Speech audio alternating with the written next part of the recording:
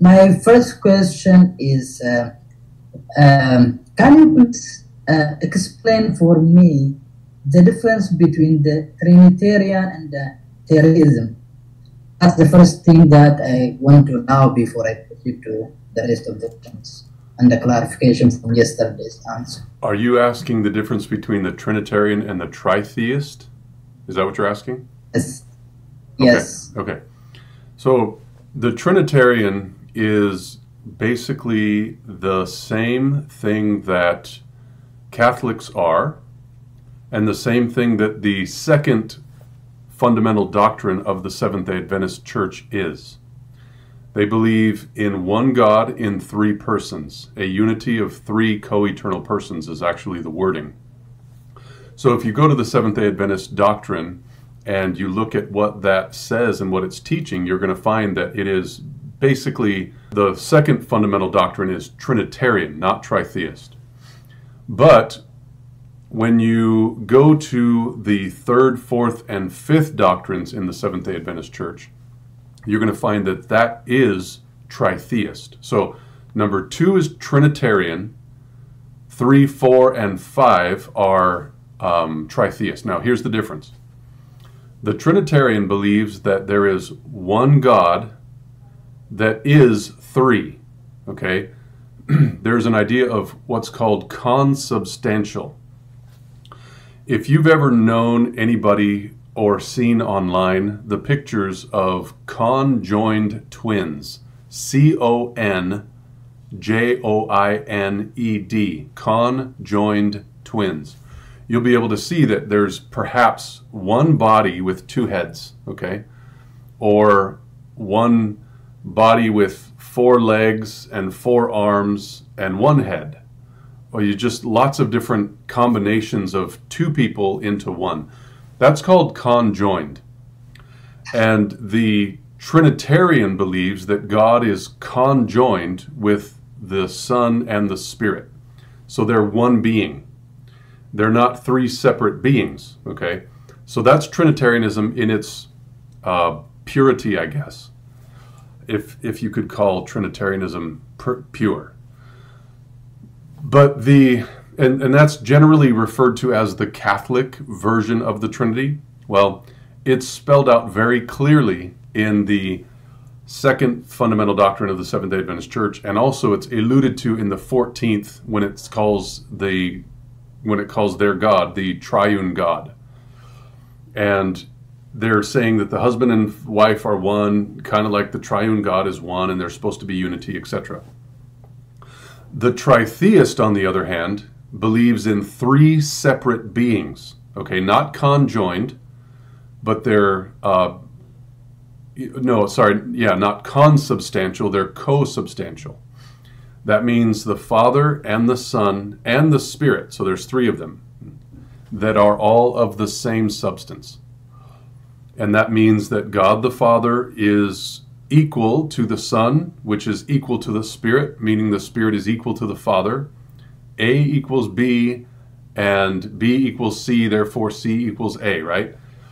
Well, you have this idea of God the Father, God the Son, and God the Holy Spirit. 3 co-eternal, co-substantial, omniscient, omnipotent, omnipresent, everything the same, identical. Well, my question would be, then why, pray tell, does God the Father bring forth the Son, give the Son life? Okay, so bring forth the Son, John 3:16. Give the Son life, John 5:26. Give the Son all power, Matthew 28, verse 19. Provide for us through His Son, Philippians chapter 4, I think it's verse like 15 or 16. I don't remember that one. But you can see in Revelation chapter 3, verse 20, that the Father gave a throne to His Son. You can see that, it just goes on and on. I've got a whole list of these in my notes where it shows God has given all the things that He has to His Son. So if they're consubstantial, co-equal, and co-eternal, why, pray tell, would God have to give anything to His Son? And where does the Bible say that God gave anything to the Spirit? And so why would he give stuff to his Son but not to the Spirit? And why hasn't the Spirit ever given anything to God the Father? God loves his Son, but why doesn't the Bible ever say we're supposed to love or God loves the Spirit? And are we supposed to pray to the Spirit? Are we supposed to pray to Jesus? Are we supposed to pray to God the Father? How does this work? Where was the Spirit in creation? Genesis chapter 1 verse 2 doesn't say anything except that the Spirit was there. And what does that mean? So when you have this tritheistic idea, which was more of what I was as a Seventh-day Adventist pastor, it becomes very confusing when you step outside of the concept and start looking at it objectively and also critically. So three gods brings a lot of trouble because the Bible says there's only one God. And if that one God is three, then you don't have one God, you have three gods. And if one God is the summation of God the Father, God the Son, and God the Holy Spirit, then that means that the summation of God the Son is also God the Father and God the Spirit, which means also that the summation of the Spirit is God the Son and God the Father. So what happens is you actually have nine gods instead of three. 1, 2, 3, God the Father, God the Son, and God the Holy Spirit. 1, 2, 3, God the Son, God the Father, and God the Holy Spirit. And 1, 2, 3, God the Spirit, God the Father, and God the Son.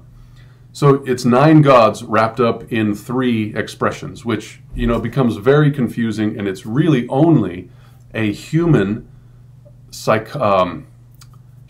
ideology, theology, philosophy. So really, the Trinitarian is one God in 3 persons, one actual being, which lends itself to modalism. And then there's 3 gods in tritheism, which lends itself to partialism. You only have part of one God, part of another God, and part of another God. So that basically helps, I think, explain the 2 camps. But the thing with the Seventh-day Adventist Church is they're both. And what you could do is just read Doug Batchelor's recent book from maybe 2 or 3 years ago, which was like 2017, 2018. I guess that would be 3 or 4 years ago. And you can read that he covers all kinds of Trinitarianism. If you're a modalist, if you're a partialist, if you're a tritheist, if you're a believer in the one true God, claiming, if you are Trinitarian, all of those things mixed with even other potential options are all pulled into one book. And then as long as you believe anything like that, you can be a Seventh-day Adventist. That's basically what that book is teaching. Is that helpful? Yes. Okay. Yeah, you actually mentioned my second question, but I want you to make more clear regarding where was the Holy Spirit during the creation, if it is not part of the creation. Okay, sure. Let's look at that. Now, remember, the Bible teaches we'll look at it in just a second, Genesis chapter 1, verse 2, that the Spirit of God hovered over the face of the waters. Okay? That is an expression of what? Now, in verse 3, you have an expression of how. So the what is in verse 2. The how is in verse 3. The Spirit of God hovered, that's the what, and then the how is God said, let there be light. So the same thing happened in the baptism of Jesus in Matthew chapter 3, verses 16 and 17. In verse 16, the Bible says, the Spirit of God descended, as it were, a dove, and lighted upon him. That's the what. Well, the how comes in verse 17. It was when God said, this is my beloved Son, in whom I am well pleased. So the Spirit of God comes down, is the what, and then the how is God said. That is not difficult to find. You go to Youth's Instructor and you look up the word emblematical, and there's one paragraph in all of Youth's Instructor that will explain exactly what I just talked about the baptism and the Spirit. And what is being said is in Genesis chapter 1, verse 2, and also Psalm 33, verses 6 and 9. We're going to see that the earth was without form and void. Darkness was upon the face of the deep. The Spirit of God moved upon the face of the waters. Now, if Jesus said in John chapter 6, verse 63, that the words that he speaks are spirit, could it also be true that the words that the Father speaks are spirit? The answer is yes. And so here we have God speaking, and how does he speak? He speaks through his Son. I'll give you that just quick explanation. Hebrews chapter 1, verse 2. God has in these last days spoken unto us by his Son. Okay, that's how God speaks to us, is by his Son, whom he has appointed heir of all things, by whom also God the Father made the worlds. So God spoke to us through his Son, and God created the worlds through him as well, is what this is saying. Excuse me, let me turn off my phone. And then we'll verify that that's true by going to Ephesians chapter 3, verse 9, where it says that God created all things by Jesus Christ. God the Father created all things by Jesus Christ. So now, going back over here to Genesis chapter 1, the Word or Spirit of God, according to John chapter 6, verse 63, the words of Christ are spirit, and the words of God are spirit as well. God created all things through his Son, which is the Word, right? So the Spirit of God moved upon the face of the waters. Okay, that's true, it did happen, but what does that mean? We all know Psalm 33, verses 6 and 9. By the word of the Lord were the heavens made, and all the host of them by the breath of his mouth.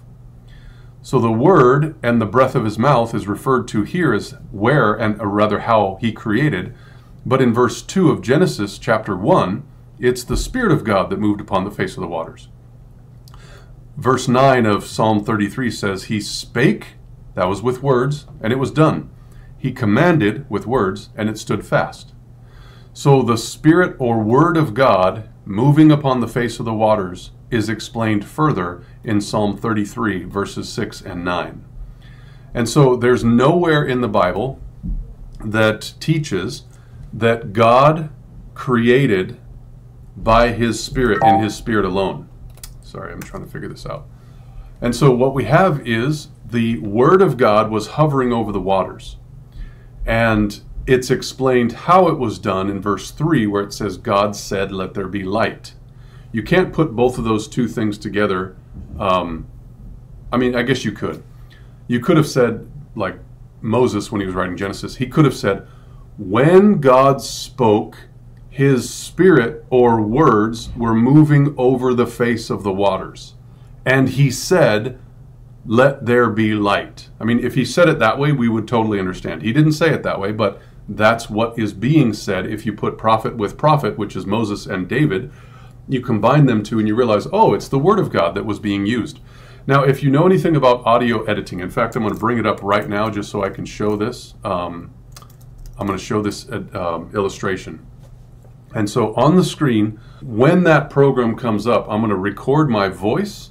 And what's going to happen is when you're seeing my voice being recorded, every time I say something, there is going to be a waveform. It's a little jump in the sound level because it's showing that there are actual waves of noise or vibration coming from my mouth, which starts in my mind, by the way. So everything comes from my mind through my mouth, and these waveforms are actually hovering. They're traveling through the room or through the field or wherever I am when I'm speaking my words, and you'll be able to see that the same thing happens with me as what happened with God, because God created us in his image. So when he spoke, his words or spirit were hovering over the face of the waters. Let me share with you this idea real quick. I'll make this full size. So can you see this now? I'm sharing with you the screen, and every time I speak, there is a waveform. If I am silent, there is nothing there, like this. Actually, there is something there because I have a fan on in the background, and you can see that the fan is being picked up by the microphone.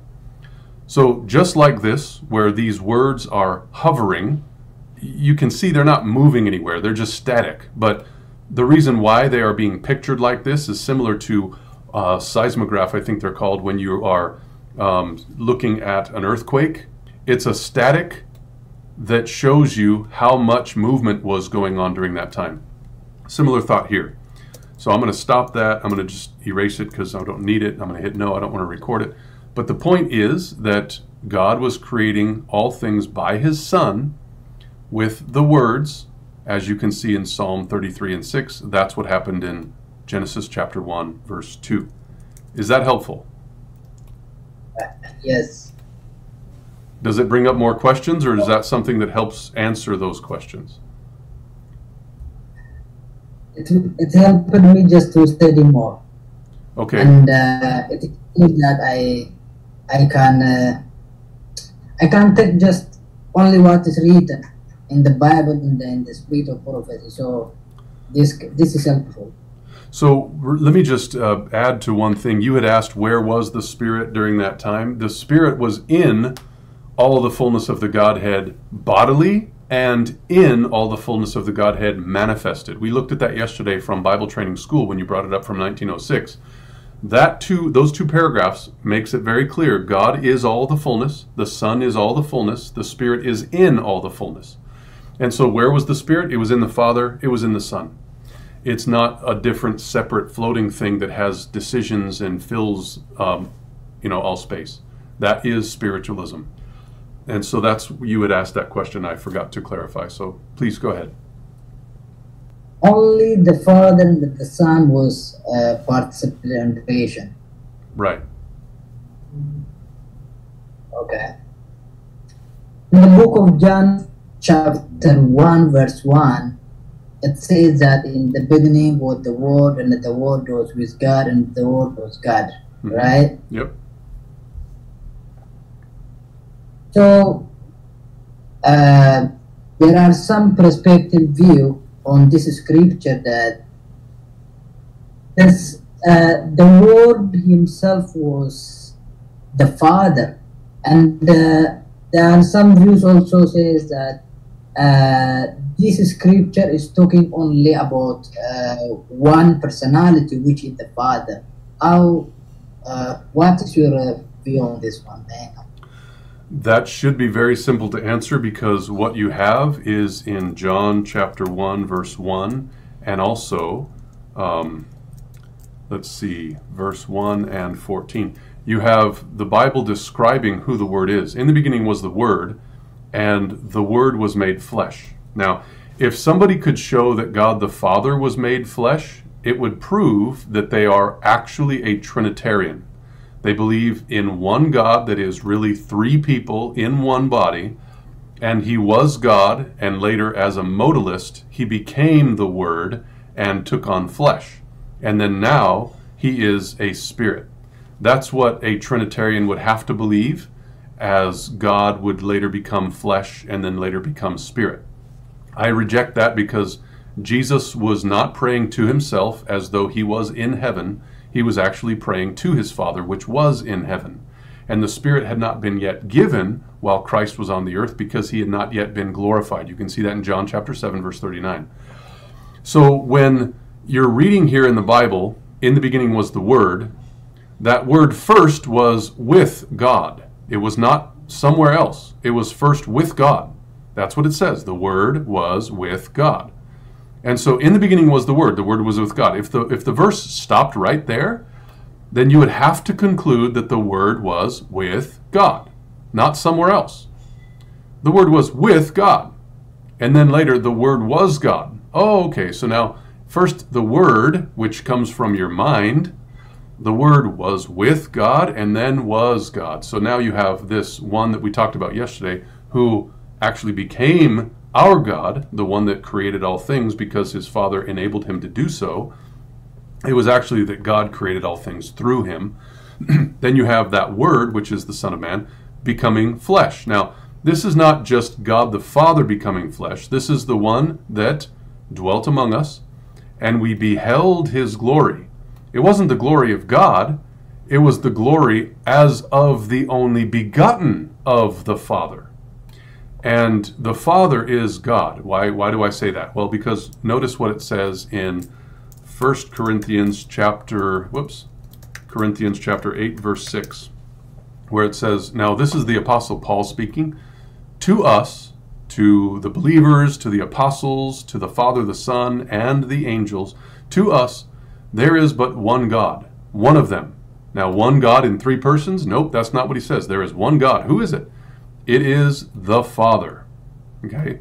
So now over here in John 1, verse 14, when it says, we beheld his glory, the glory as of the only begotten of the Father, that one Father is that one God, according to Paul.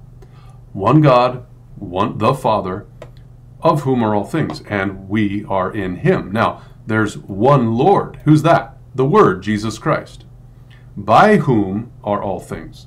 So God the Father is the one of whom are all things. Everything comes from him. Now the Son of God, Jesus Christ, everything is by him. So all things are of the Father, everything is by the Son. So you have the one God who has an only begotten Son, okay? And that one God is the one that first had that Word. The Word was first with God. And then the Son was begotten, and the Word was God. And then it says all things were made by him, and without him was not anything made that was made. So what do you think about that? That is clear. Okay. Praise God. The first thing is, yesterday we read from the book of the Science of the Times, from the Science of the Times, Mark 8:19-10. We said the Holy Spirit is free, working, and independent agency. Can you give me the details about what it means that independent agency? I will try, but I will say this for sure.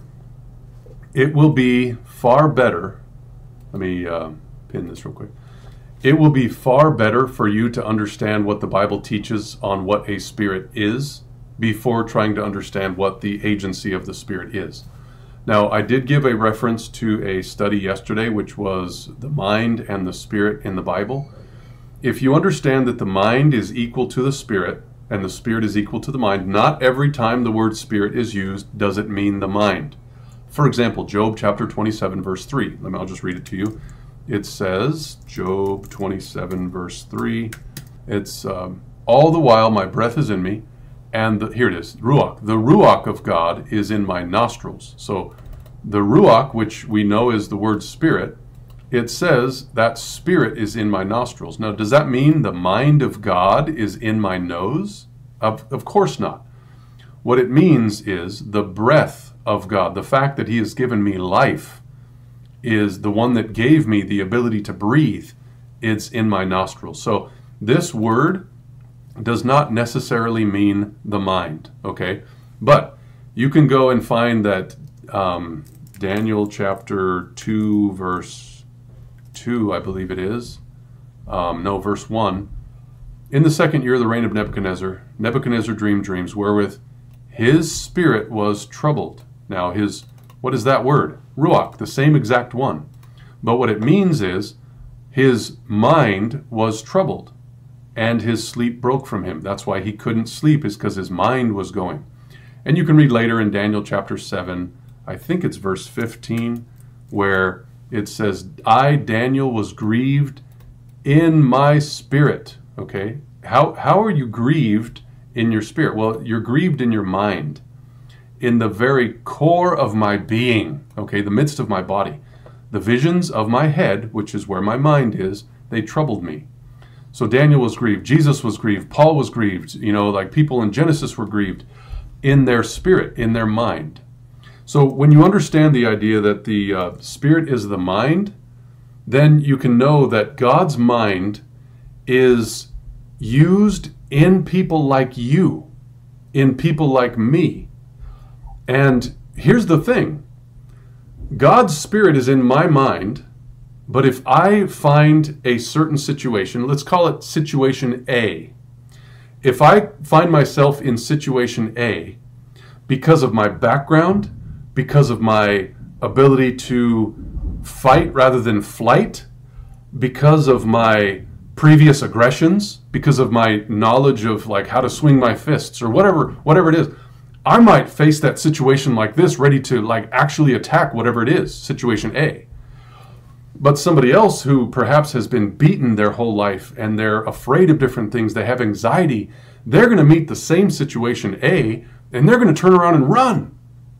Now, which one had God's Holy Spirit? Well, they both might. I might just be ready to protect myself, whereas that person's ready to run. But that Spirit of God is in me as an agent with its own personality because it's mingled with me. And say this other person that runs, that Spirit of God has its own personality as well because it's mingled with that person. And this is the independent agency that is like making up this agency of the Holy Spirit. So it's not that God's mind makes you do exactly what he wants you to do. No, you have a decision whether you follow that right now or you follow it now or you don't follow it at all. Maybe you follow it later. Or you might have to like do your nails first, or you might have to brush your teeth. You might have to put on a blue shirt with a blue tie. You might have to comb your hair or whatever you're going to do first before you do what God's mind is telling you to do. This is the independent agency that's being referred to. As far as I can tell, God is using the angels. And I'll tell you, if you read Story of Redemption, page, I believe it's 41 or 42 and onward, Jesus explains to the group of angels that were there in heaven before the fall that he is going to have to create man. And then he's going to make himself a little lower than the angels.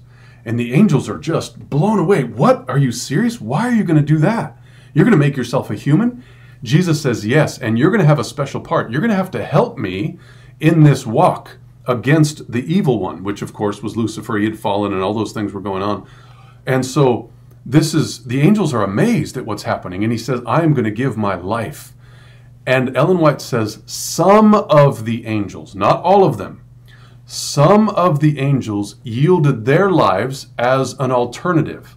They said, well, why don't you take me and offer me instead of yourself? And Jesus was very thankful for the offer, but he said, you're not worth enough. You are a created being. I am a divine being. I have been brought forth from my Father. I will take on flesh, made lower than the angels for the suffering of death, so that I can die a righteous life and I can be resurrected. God the Father's not going to do that. He couldn't do that. That would be impossible, right? God cannot die. The Bible says he's the only one with immortality. So what you have is some of these angels have different minds. They don't all unanimously say, I'll do it. No, some of them said, well, take me instead of yourself. While others were saying, oh, that's a good idea, but I'm not really interested in doing that. I just want to see what's happening. And so the Spirit of God, the mind of God, is working as an independent agent within each one of you, within me, within the angels, within anybody who's willing to listen to God's voice, because he doesn't control us. We have to co-work together. And if we co-work together, then Philippians chapter 2 can come to pass. Work out your own salvation with fear and trembling. Well, how? Because it is God that works in you both to will and to do of his good pleasure. And some of us follow his pleasure a little better than others. Some of us struggle. We sin, we confess. We sin, we confess. We sin, we confess. Some of us are willing and able just to say, you know what? I confess, I'm done with that, let's move forward. And so really, every single one of us are an example of God's independent agents. And we all make up this agency of the Holy Spirit. God uses people like you, he uses people like me, and you cannot find something that is a spirit divested of some being or a body which can think and act and make decisions, etc. So if we divorce ourselves from the idea that there is some kind of spirit being that doesn't have a body and doesn't have a throne, doesn't have a crown, doesn't have a place up there in heaven, when Ellen White says all of heaven and then mentions God the Father, the Son of God, and the angels, You have to think of the Spirit as something other than that. And the biblical alternative is that it is God's mind, it's God's mind in you, it's God's mind in me, and the angels, if we're willing to have God lead us. But again, each of us have our own decisions on when, where, and how that is all done by God. I hope that's helpful. Yes, it is. Tibesso, let me ask you, did what I say make sense to you? Exactly, 100%. Just it's a very interesting and a new explanation for me too. Maybe I have explained it to others, so that's why my brother Daniel inboxed me, keep silent, not speak more. That's why I wanted to ask to make sure I'm learning too. No, that's fine. I wanted to ask you, Tibesso, because I know you're a student, and I wanted to make sure that what I was saying was not contrary to what you have concluded, and so thank you. Okay, Brother Daniel, please. Thank you, Pastor. Let's continue with what's written in the book of Desire of Ages. Actually, we have seen this one also yesterday, but can you explain more or give me another references from the Spirit of prophecy which show that the Holy Spirit is not part of the heavenly hero? Second to that, the third person of Godhead who had come with the no modified energy but in the fullness of divine power. This is also what is written in the book of Testimony to Ministers and the Gospel Workers, page 392, paragraph 2. Now, the third person of Godhead who would come with no modified energy.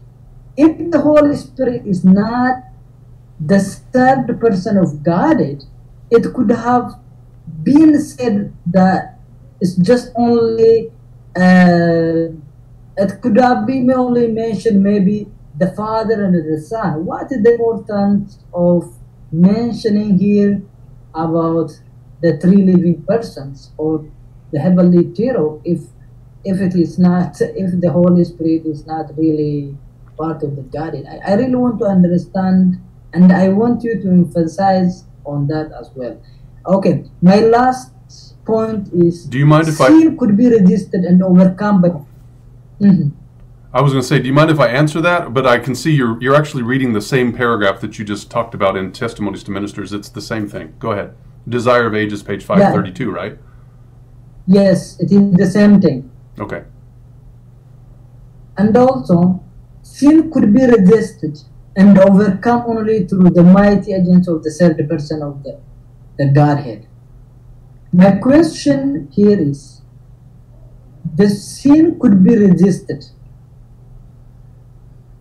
by the third person of Godhead. If this is not the Holy Spirit,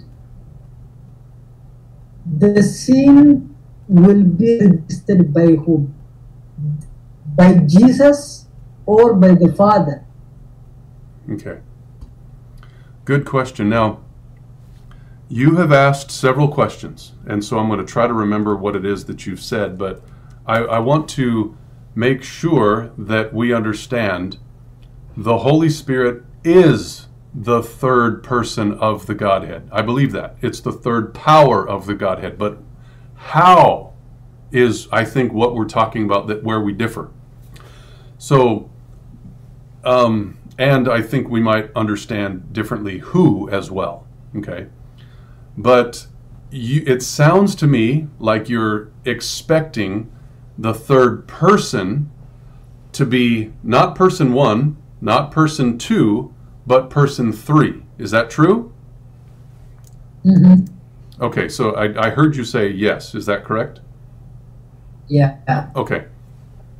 Now, so I want you to do your homework to find the first person of the Godhead. Find that phrase in the Bible or in the writings of Ellen White. And then look for the phrase second person of the Godhead in the Bible or in the writings of Ellen White. You won't find either of them. There is no such thing as the first person of the Godhead or the second person of the Godhead. There's no such thing. Those don't exist. They're ideas that you need to move from your head because they're there because you are a tritheist, not because you believe what the Bible teaches, okay? And I'm not being rude, I'm not being mean, I'm just trying to be honest that that is where those thoughts come from. And so when you take away those ideas from your mind, now you don't have the first person or the second person of the Godhead because they don't exist. The only thing you have is the third person of the Godhead. And you're like, wait a minute, that phrase doesn't exist in the Bible. But what does exist in the Bible is the grammatical third person. When you look at that, all of a sudden it opens up. You're like, wow, it's all over the place. God speaks of himself as he and him.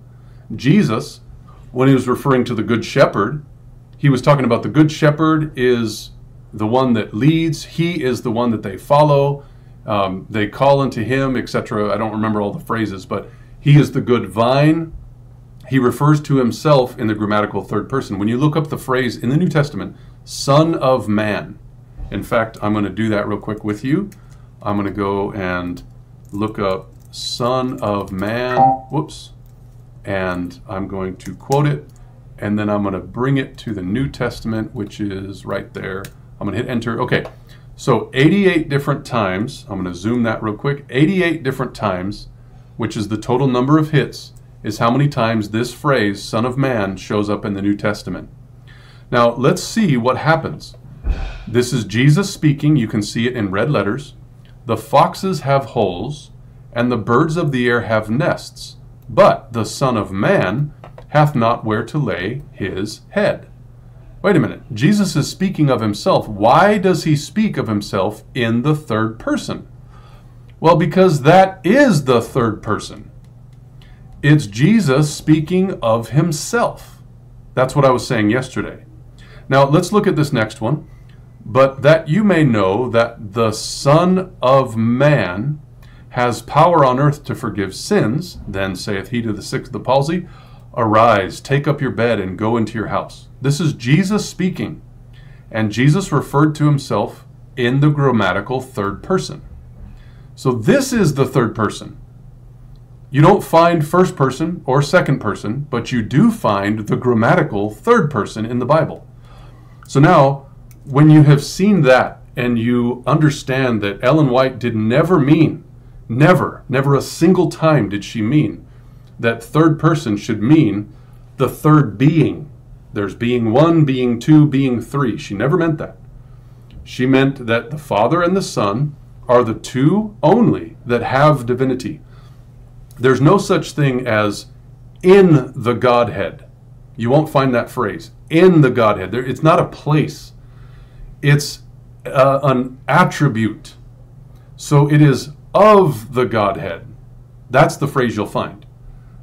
You'll see that the Father is all the fullness of the Godhead. The Son is all the fullness of the Godhead. The Spirit is in all the fullness of the Godhead.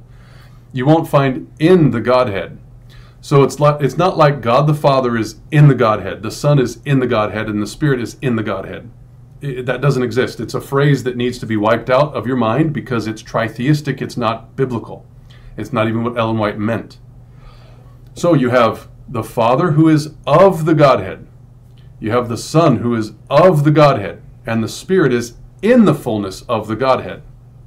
Now, remember yesterday we were talking about this idea where it says in the Bible in Ephesians chapter 3 that we can have all the fullness of the Godhead within us, right?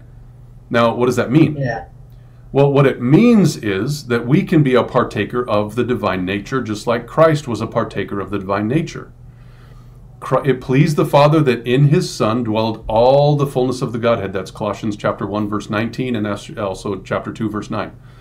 And then what you have is, in Ephesians chapter 3, I think it's like verse 20, you have us as being partakers of all the fullness of the Godhead. Now, what that teaches us is that the Spirit can be in us. Well, what is that Spirit? The Spirit is in all the fullness of the Godhead.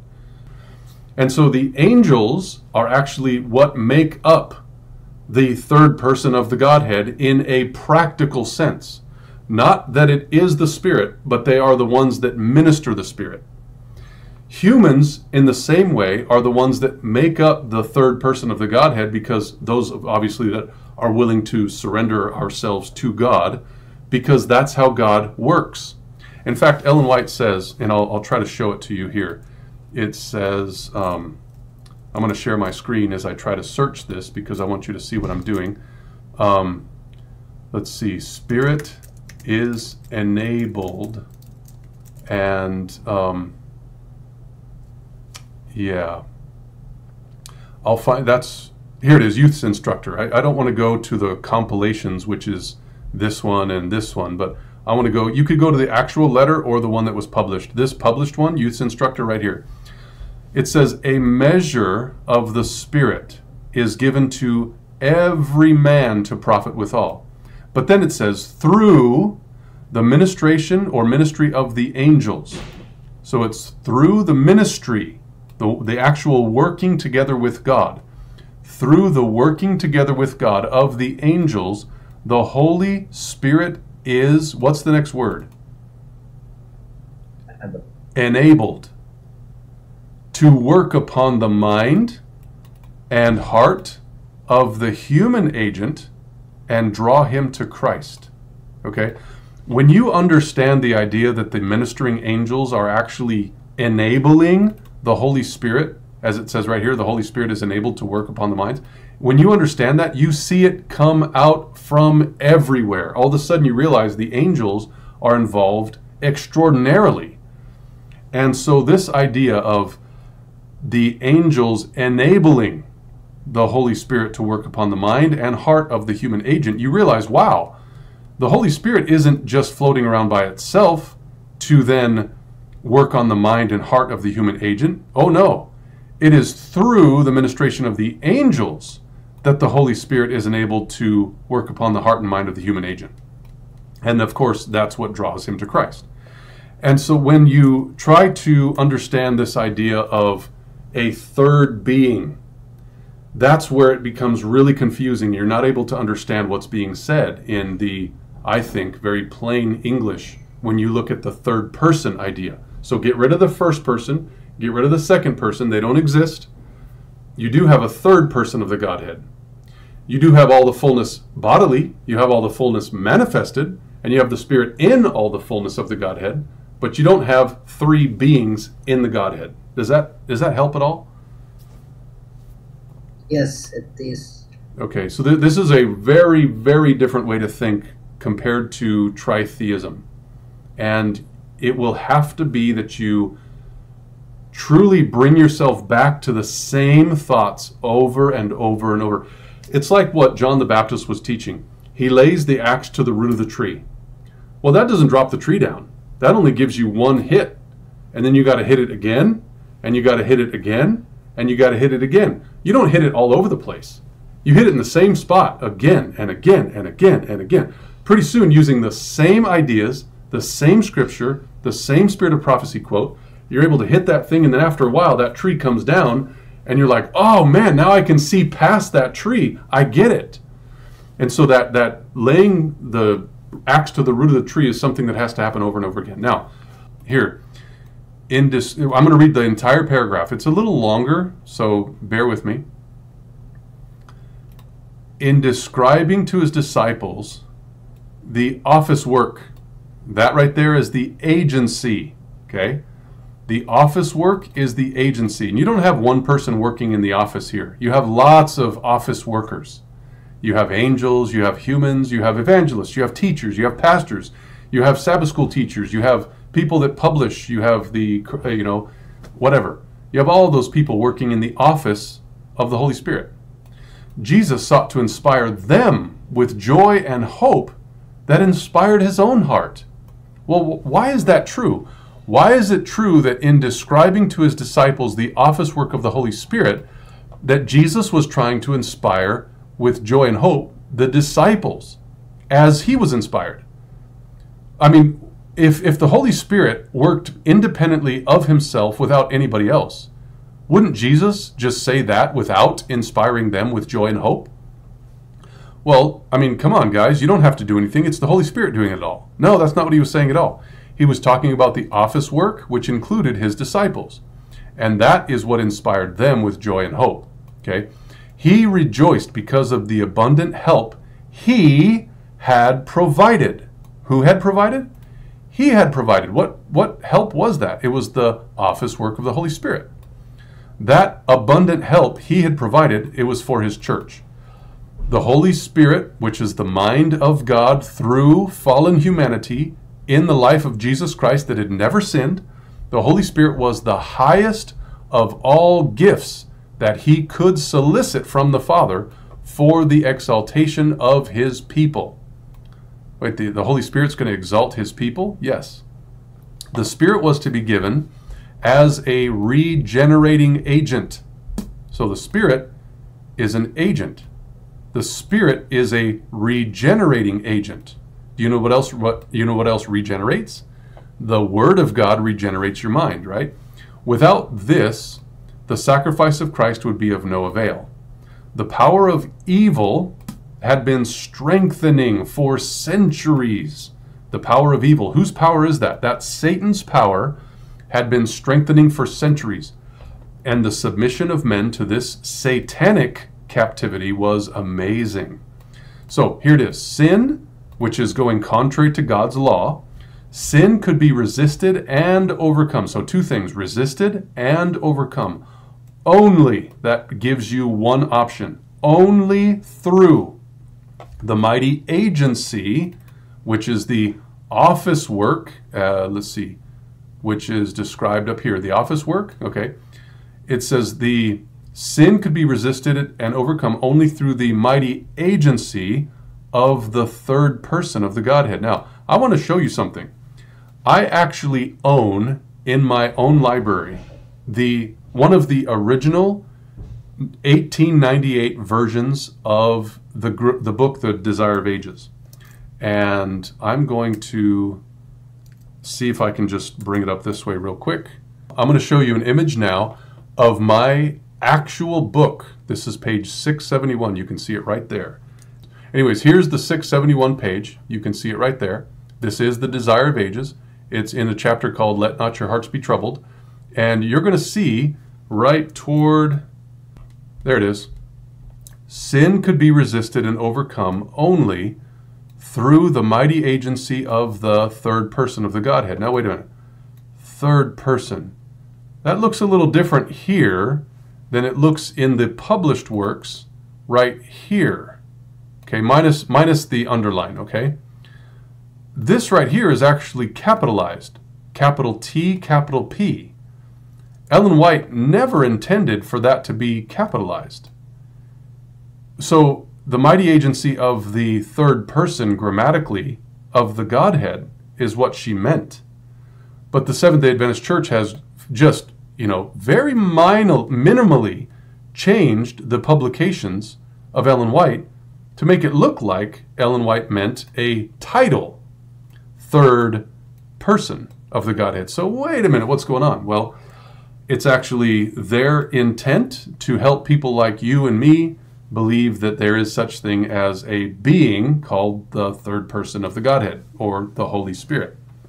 So now, sin could be resisted and overcome only through the mighty agency of the third person of the Godhead, who would come with no modified energy, just as much strength as it was originally here. But remember, the Bible says in John chapter 7, verse 39, that Jesus spake of the Spirit, which they that believe on him should, future tense, receive. For the Holy Ghost was not yet. Why? Because that Jesus was not yet glorified. So wait a minute. The Holy Ghost was not yet because Jesus was not yet glorified. So only when Jesus was glorified is when the Holy Ghost was? Yes, that's what the Bible teaches. You can read it in John chapter 16 when Jesus is saying it himself as well. So now, with the same energy that it had before, this third person of the Godhead would come. But it was in the fullness of divine power. That's the fullness that we can have just as much as the fullness that Jesus had. It is the Spirit that makes effectual what has been wrought out by the world's Redeemer. Okay, so the world's Redeemer is Jesus. He was able to redeem the world by his life and death, and it is the mind or spirit that effectually works out what Jesus had done. It is by the Spirit that the heart is made pure. Remember, the angels are the ones that enable the Spirit to work upon the heart and mind of man, to bring them to Christ. Through the Spirit, the believer becomes a partaker of the divine nature. That word spirit, if you understand it as the mind, as I do, then you understand that it says, let this mind be in you, which was also in Christ Jesus. So that, of course, you could be a partaker of the divine nature. Christ, who? Christ has given his Spirit as a divine power to overcome all hereditary and cultivated tendencies to evil, and to impress his own character upon his church. Christ is the one that has given his Spirit. Wait, I thought it was like some other being. No, it's Christ who has given his Spirit as a divine power. And that power is going to impress his character upon his church. That's the divine nature. Now I want to go real quick to, I believe I remember what it is, 324.2. And this section of the Great Controversy is really important because 324, I think that's what it is. Might be here. Yes, this is it. Now, I'm just going to read this one paragraph. You can read it for yourself if you'd like later. But the only, remember that word only? The third person of the Godhead is the only way that we can overcome sin in the previous 671. The only defense against evil is the indwelling of Christ in the heart, which is mind. That word heart means mind. So it is the indwelling of not God the Spirit. No, it's the indwelling of Christ in the heart, which is in the mind. So if Christ is in your mind through faith, faith comes by hearing and hearing by the word of God, then we have his righteousness. So the only. Now this is 300 pages before she had said something about the third person. She had already clarified that the only defense against evil is Christ, not somebody else with a capital T and capital P third person. And so when you're looking at this idea that, what did I do here? Oh, there it is. Through the Spirit, through the ministry of angels, the Holy Spirit is enabled. That's the one I would refer to before. But so that's the point that I wanted to bring up in regard to 671 of the Desire of Ages is when you read that section, after you've studied the ideas of angelic ministry, what a spirit is, what the office is, what an agency is in the writings of Ellen White, what the mind and the spirit connection can be, and who it was that gave his Spirit. That paragraph makes perfect sense. God the Father, through his Son, won victory on this earth. They were able to work together to where Christ was able to give his life, was resurrected by his Father, after he ascended and was accepted. When he was glorified, then his Spirit was given, which we know as Pentecost. That's in Acts chapter 2. Pentecost was the descending of the angels with Christ's Spirit, and that's where all those hearts were one, is because the angelic ministry was co-working with the Father and the Son, and with Peter and all the apostles that were there. And so as a result of that co-working together, others were inspired and converted. I can show you all that from both the Bible and the writings of Ellen White. And then so what we have is that that same ministry was given without any modified energy, and it was Christ's Spirit that was given, and that was at Pentecost. Is that helpful at all, Daniel? Yes, it is. Good. Praise God. I will just tell you, and I took a note of what you mentioned, and thank you, and may God bless you. Thank you. And I just want to say few words from what I was reading today, and I will ask my last questions. Okay. After that, Millerites or Adventist Millerite or the Pounders were actually focused on the soon coming of Jesus Christ, right? Mm-hmm.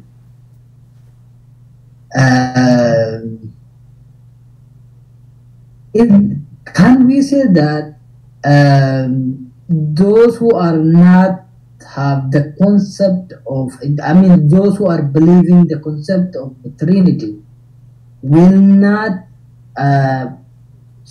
proclaim the full message of the third angel message? Yes, we can say that. Okay. Okay. I do have a lot of reasons why, but you asked a very pointed question, so I gave you a short answer. Can you give me one or two reasons? Sure, I'll do that. Let me see if I can replace this pin. I'm actually pleased by your answer. I didn't expect that. No, it's clear in the Bible. I can give you this answer, and it's very short. You see, in the third angel's message, you have those that worship the Father, which by keeping his commandments, and it's through the faith of his Son. Hebrews chapter 1 verses 1 and 2 says very clearly that the Son of God is the image, the express image of the Father. So you have a Father and his image. Okay? Now in Revelation 13 you have a beast and his image.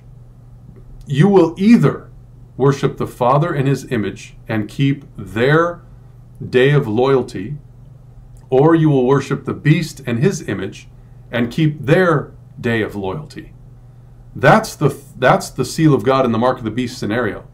The Father and his image, the beast and his image. They both have a sign of loyalty. It's Saturday or Sunday. And if you worship the beast, but you try to keep the seventh-day Sabbath, then you're doing exactly the same thing as the Jews 2,000 years ago. They had the right day, but the wrong God. And as a result of keeping the right day and having the wrong God, they crucified the Son of the one God that they claimed to worship. So really, it's very simple. You will not be able to proclaim the correct three angels' messages as a Trinitarian, because the God that you're calling people to fear God and give glory to him, that God doesn't exist in the Bible. So what you're doing is you're calling people to worship something other than what the Bible teaches. You can't do that and claim to proclaim the true three angels' messages. It was that simple and clear? Yes, but I'm not sure if I'm not mistaken. I will go through it again. Like Joseph Bates, he actually don't believe with Trinity, right?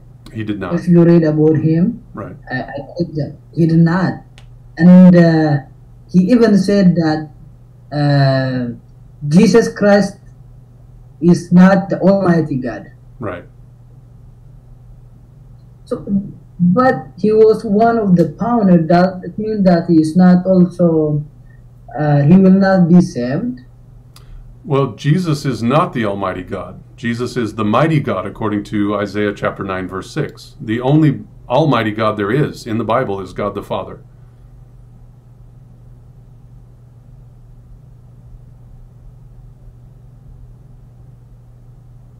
Can you come back again, please? Yes. Jesus is not the Almighty God. No, Jesus is not the Almighty God.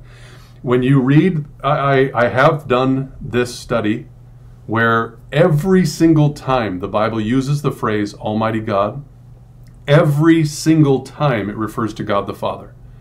There is one time where it seems like it refers to the Son of God, which is in Revelation chapter 1, verse 8. But it does not refer to the Son of God there. Let's see, let me read it for you real quick. It is in this section here, and it's Revelation 1, verse 8. Jesus is speaking, I am Alpha and Omega, the beginning and the ending, saith the Lord, which is, and which was, and which is to come, the Almighty. Okay? Now, remember, in Philippians chapter 2, Jesus has been given a name above every name, right? So, Yeah. yeah, you can read that and everybody will bow to Jesus. And what some people don't include is what's actually said later. I'm going to read it just to make sure we all are on the same page. Philippians 2:9, God hath highly exalted him and given him a name which is above every name, that at the name of Jesus every knee should bow, of things in heaven and of things in earth and things under the earth, and that every tongue should confess that Jesus is Lord. I've had a lot of people stop right there, but that's not where it stops. It is all for the purpose of, to the glory of God the Father. Okay? That clarification right there is exactly what the Bible teaches. Everything is for Christ, or through Christ, for us, to the glory of the Father. That is, I mean, even Jesus said, let your light so shine before men that they might see your good works and do what? Glorify your Father which is in heaven. Okay? That's what it's about. We have taken the glory of God the Father and we have given it to his Son. That is wrong. Okay? We can glorify the Son, yes, but don't take away the Father's glory to do that. And so what we're doing is we're actually putting Christ in the place of God the Father, which is idolatry. Nobody can be in the place of God the Father. He is the only true God. And so here, in Revelation chapter 1, verse 1, he has been given a name. I am Alpha and Omega, the beginning and the ending. Who gave him that name? It was God the Father. That's why it says, saith the Lord which is, and which was, and which is to come, the Almighty. So God the Father is the one that said all these things, that Jesus is the Alpha, the Omega, the beginning and the ending. So now, Jesus is saying this. Imagine, Jesus is saying, I am Alpha and Omega, the beginning and the ending. Saith the Lord, which is, and which was, and which is to come. And so Jesus isn't claiming himself to be the Almighty. Jesus is saying, I am the Alpha and the Omega because the Almighty has made me so. And so that's the only questionable verse. Every other verse in the Bible where it uses the phrase Almighty, as far as I can tell, is clearly referring to God the Father. There is no time where it refers to that phrase as Jesus Christ. So do your homework on that one. I mean, this is the questions you've asked are very, very critical and very, very big. So you are obviously an intelligent person. You have done your homework. You've asked these questions. Now it is on you to study like you've never studied before, because these are huge thoughts. Yeah, wow. Actually, this is a very new lesson for me. But I would love to ask you, Pastor, can you please give me another term for the word Almighty from Greek or Hebrew? Oh, sure. Or even English word, another term, the word Almighty. In the Greek, the word Almighty is omnipotent. It's only used one time, translated omnipotent. And it is in Revelation chapter 19. I'll actually show you that verse. It is Revelation 19, I think it's like verse 6 or so. And yeah, here it is. That's it. That's the word omnipotent. If I triple click it, it's translated Almighty and omnipotent. You can see it after that little colon and M dash. And so I heard, as it were, the voice of a great multitude, as of the voice of many waters, and as the voice of mighty thundering, saying, Alleluia, for the Lord God omnipotent reigneth. Okay, now you have to ask the question, where does this come from? And where is it? Let me see. Okay, here it is. A voice came out of the throne. Okay, this is from the very throne of God. This voice came from the throne. And that voice said, praise our God. Wait, our God? Who's the only one on a throne in heaven that has, or on the throne, not a throne, because the 24 elders have thrones. Who is the only one out of the throne that could say, praise our God? Is it God the Father or the Son of God? What do you think? Son of God. Right, exactly. So this is obviously the Son of God speaking. The voice came out of the throne saying, praise our God, all you his servants, and all you that fear him, which is God the Father, both small and great. And they called him Lord God Almighty, or here omnipotent. And so this our God really clarifies that one to make sure that we know that it is God the Father, not the Son of God. So, does that help? Yes. Thank you. It's really very interesting. Maybe Hold on, Tibesso. I have a last question. It's okay. So,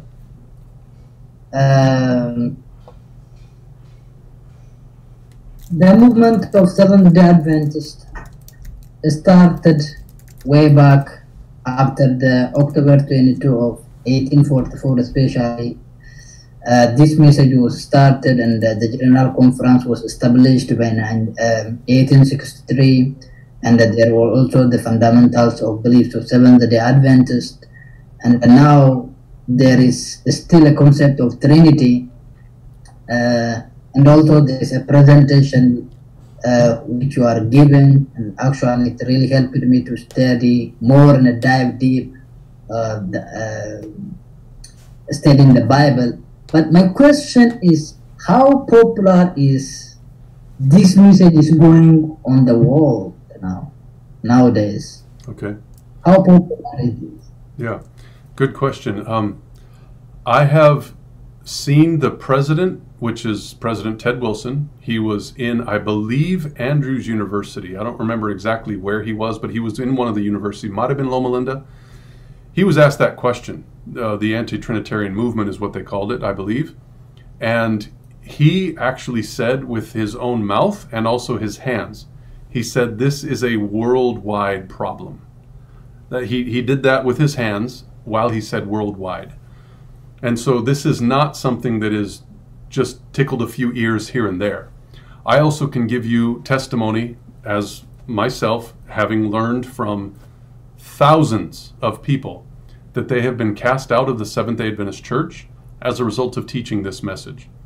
Now, dear Brother Daniel, you are intelligent. I can hear this from your questions. I want to ask you, if I am a Seventh-day Adventist and I have been faithful to God for over 25 years now, I am a vegan vegetarian, I am faithful in my funding, I pay tithe, I am not disobedient to God's word as far as I know, I keep all commandments, including the seventh-day Sabbath.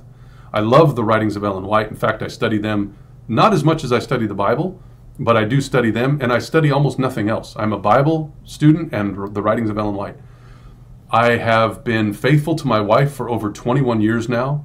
I have been a pastor, I'm a preacher, I'm a teacher. I love sharing God's word. I constantly minister to people and give out information. Would you want me to be in the Seventh-day Adventist Church, or would you want me to be cast out? What do you think? Of course, I want to be in the Seventh-day Adventist Church. Right. Actually, that's what the Bible said, and Ellen White said the true revival and the Reformation started inside the church, not outside the church. Right. So let me finish my thought real quick. I have been kicked out of the Seventh-day Adventist Church. I have actually been taken off the books by the conference in Central California. The reason why is because I teach differently about what they call a mystery. So you can't understand the mystery, is what they say. It's something beyond our thoughts. But if you teach it the way Daniel does, he's out. I've never been unfaithful to God in regard to, I can't say that, but let me say it this way. I have not been unfaithful to God in a way that would cause me to be cast out of the Seventh-day Adventist Church. But I have taught the truth about God differently than how they believe it, and as a result, they have kicked me out. Does that sound a little strange to you? Yes, this is very strange too. Yeah. That's what's happening to a lot of people in the world, thousands of them. You go to the Philippines, Australia, you go to South America, you all over Canada, in America, you've got just scattered all over the place. This is happening. So I know that personally just as well as Ted Wilson. But you can talk to Doug Batchelor. He wrote a book about it. You can talk to Walter Feicht. He's the one that was having a question and answer scenario, and he said, oh no, these people are way up the wrong stream or whatever. And then you can talk to 3ABN about it, where I can't remember his name. He's Kiwi from New Zealand. his name escapes me right now, but he was speaking with several people in a group, and John, I don't remember his name either. He's like from South America, tall guy, thin, but he and the Kiwi were together, and they were talking about how you need to get out if you don't accept the Trinity. We've done this, we've studied it, we've gone over it, we've, go find somebody else to, be unhappy with or something. He was quite rude when he was saying those things, but yeah, so it's been on 3ABN. It's all over the place. This is something that once you study it, you realize, wow, it's everywhere. So, does that help? Yeah.